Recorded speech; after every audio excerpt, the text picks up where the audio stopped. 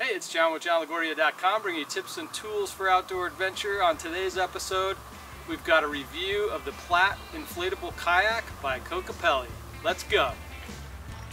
The Platte helps you get from road to river in a short amount of time because it's lightweight and packable. It comes with a breathable carry bag, and it only weighs 37.5 pounds when filled with the kayak and all the included accessories. So that was quite easy to get down to the put-in spot. You'll see it comes with a seat, which is an EVA seat. It also has two removable fins that go on the bottom as well. You can see me pulling those out of the bag. It also includes a nano barrel pump along with the pump hose and some accessories. It also comes with a patch kit, which is pretty awesome. And the best part of all, it does come with the 4-piece Alpine Lake paddle, which is made out of carbon fiber for the posts, and it's a super awesome paddle. I used that up on an Alpine Lake with one of their pack rafts last year, so pretty awesome. You'll also see here I'm going to pull out the kayak itself. So that's the Platte folded up. And it comes with an included strap to help you kind of strap down the kayak when it's all folded up, and that just makes it a little more convenient to put it in the bag. But as you see here, I tripped a little bit, but it's super quick and easy to unfold. And then you kind of unfold both ends, and then you separate the side walls a little bit. You kind of see me doing that here. And once you separate the sidewalls, then you can start the inflation process. It does have two inflation ports. They're HR inflation valves that can be easily accessed on both ends there where my hands are. So you can see I'm just unscrewing the top cap on the valve. And then next I unpacked the nano barrel pump. Attach the hose to the inflation port. You want to make sure you get it on the right side of that handle, and then you attach the other end to the kayak itself in the inflation port.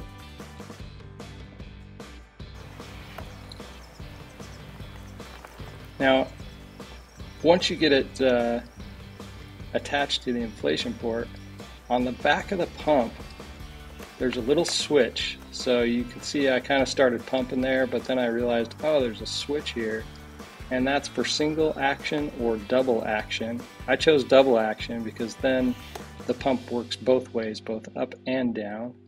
So you only have to inflate to 2 psi, and this process probably took me just a couple minutes for me to get both sidewalls inflated. And it wasn't like a stand-up paddleboard where you get super tired. It happened so quickly that, it was pretty easy to do. And a pro tip, you want to make sure and turn the inflation valve counterclockwise before inserting the inflation tube. This will prevent the loss of air when you disconnect the hose and pull it out. So there you can see me putting the cap back on the one side. So while I'm pumping up the other side here, let's go ahead and talk through some of the specs on this kayak. So the water rating is flat water, so bays and inlets, things like that are class 1. It does have 3 chambers. You've got the left pontoon, the right pontoon, and then the drop stitch flooring, which you're going to see here in a second when I install the seat. The weight capacity of this is 330 pounds. The outer length is 123 inches by 34 inches, and the inner length is 108 inches by 16 inches. The packed size is 21 by 16 by 10 inches. The D-rings on the kayak are stainless steel 1 inch, and there are 20 of those throughout the entire kayak. And it does come with a lifetime manufacturer's warranty as well. This kayak is both bucket or self-bailing. There are valves on the bottom floor as well, so if you get into rough water you can use those. After the kayak was all inflated, I installed the seat using the Velcro, which you're going to see here on the bottom of the boat and the bottom of the seat. I just put that into place and kind of pushed my hand against it to get it to seat good, and that seemed to work well. Then I took the rubber band from the straps. They were kind of clasped all together. So I took that off, and then I clipped the straps at the end. They have these little like carabiner looking clips, and then on the opposite side of that, the strap can kind of be threaded through. So I went ahead and there was one that fell off, so I threaded that through like you see here, and then I clipped it to the D-ring. And once attached, I was able to simply pull the webbing tight to get the seat into proper position. And one pro tip here is with the fins off of the boat, you can just kind of set the kayak down and then sit in the seat and then adjust your straps both in the back and the front. That seemed to work very well for me before I launched. So you can see here, I got one strap in, the other one I'm just kind of adjusting it a little bit, clipping it onto the D-ring, and then adjusting it towards the back. There's another kind of adjustment plastic piece there, so you can kind of see how I did that. And here's a little update from me while I was on site about just how easy this kayak was. Yeah, I just want to say that this was super quick and easy. It probably took me about 5 minutes to set this up, complete time.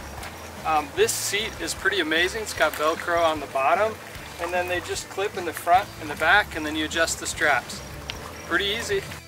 The next thing I did to get ready to launch here was just to put the Alpine paddle together. You can see right here I'm putting two of the carbon fiber shafts together, and then one end of the paddle and then the other. So they use those marine clips. I can't remember exactly what they're called, but they work super quick and easy for installation. And on the side of the boat there are two Velcro straps that you can strap the paddle into so that you don't lose it when you're getting out in the water. So at that point I was ready to install the fins on the bottom. So I just flipped the kayak over and then started to install the fins. I started with the back one first, and that's where the big one goes. It just basically slides in. It's pretty intuitive to use. You just slide it in. There's a slot in the back, and then you put the little plastic pin in there as well. So I did that on the back, and then the front was a little bit more difficult for me. I had to kind of jam it in there so that the slots would line up so I could put the little clip in there. So that took a little extra effort. I don't know if that's just because I didn't get it in there right away, or if it was just a little bit harder to get in there, but it wasn't a big deal at all. At that point I was pumped, ready to get out on the water, put my life vest on, and grab the boat. You can see how super lightweight it is, how easy it is to carry down the shore into the water.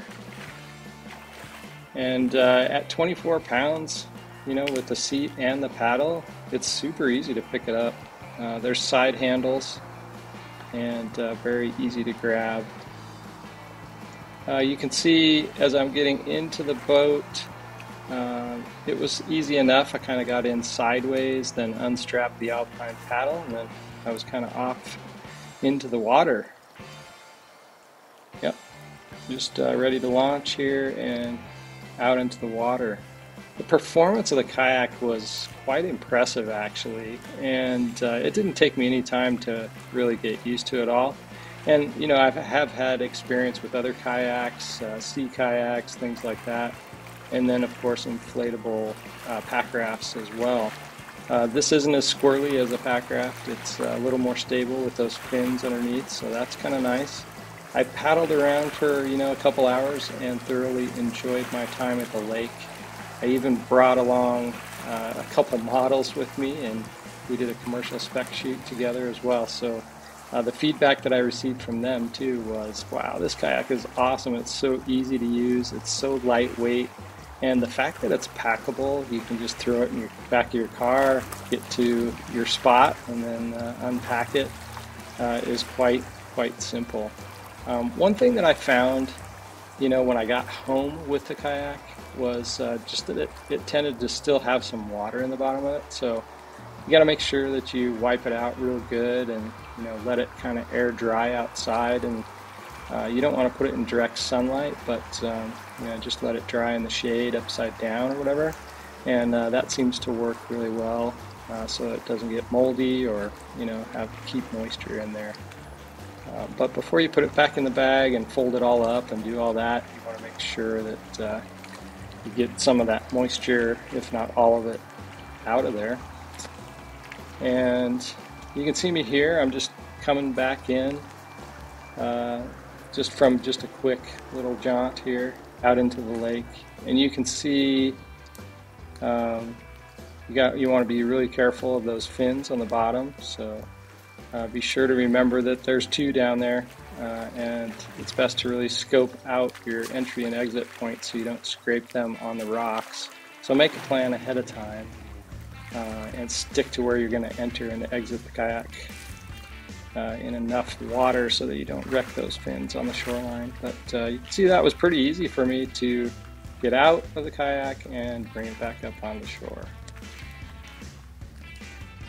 So from a rating perspective for this review, I gave it 5 stars. I'm very impressed with the Kokopelli Platte Inflatable Kayak. It's easy to transport, inflate, and set up for just about any type of flat water mission that you've got.